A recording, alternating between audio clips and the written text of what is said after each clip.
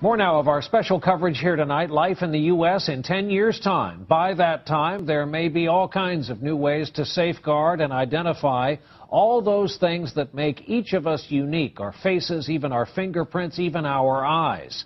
Here now with more on the future of technology, NBC's Tom Costello. The year is 2017. You're rushed to a hospital unconscious with no ID or medical history, but thanks to a microchip under your skin, it's all there. Science fiction 20 years ago, but a biometric reality today. The technology is based on answering one simple question. Am I who I say I am? Already, fingerprints and iris scans verify passenger identities at airports. Within 10 years, that technology may be even more widespread. And look for more complex facial recognition programs that scan a crowd of thousands looking for a single terrorist.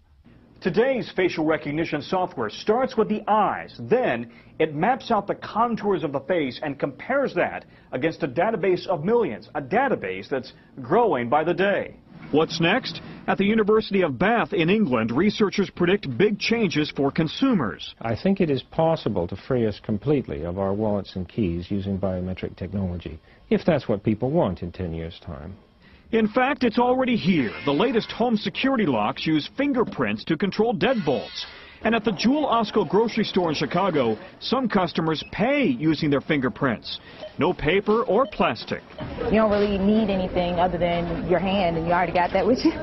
So will future department stores scan our irises, like in the movie Minority Report, then offer products catered to who we are? Hello, Mr. Yakamoto. Welcome back to the Gap. Experts say that technology is here now. The challenge is to safeguard our privacy in a brave new world. Tom Costello, NBC News, Alexandria, Virginia.